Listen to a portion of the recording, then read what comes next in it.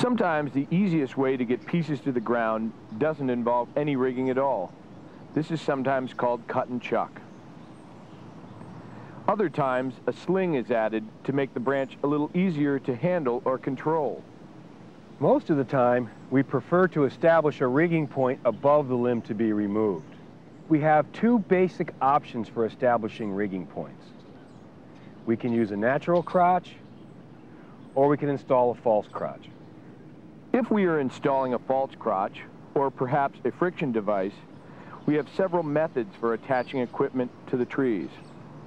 We can use a dead-eye sling with either a cow hitch with a better half, or a timber hitch.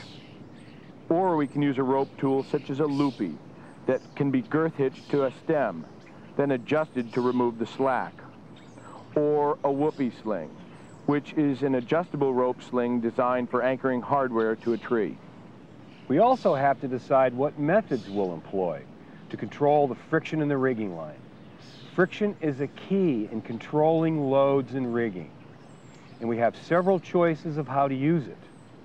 We can take wraps on the trunk. Although the friction is inconsistent, it causes wear on the ropes and is awkward to change and reset. Lowering devices offer alternatives to these drawbacks with the additional ability to help in raising wood. We will be using a variety of friction devices throughout the series, and we'll look at the advantages and limitations of each.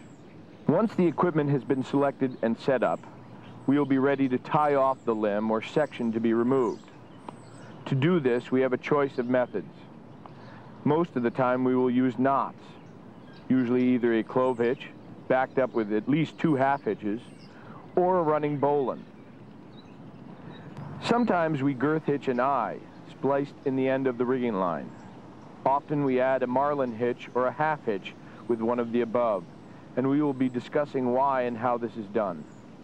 Other alternatives for tying off sections include loopies or whoopee slings, webbing slings, and various types of slings with a connector, such as a carabiner or a quick link or a shackle. Each has its advantages and limitations. With the section tied off and the load line run through a rigging point above the work, there are several different techniques for removing limbs. We can butt tie the piece, tying it off near where it will be cut. We can tip tie and drop the piece, tying it near the tip and allowing the butt end to drop when the cut is made. Or we can tip tie and lift the piece by tying it off near the tip, making a face notch and back cut while the tip is lifted by ground workers. Sometimes we need to remove a limb without dropping either the butt or the tip. In those cases, we can rig it so it is balanced, then lowered to the ground. And with any of the techniques we use, we can add a tag line or a pull line for extra control.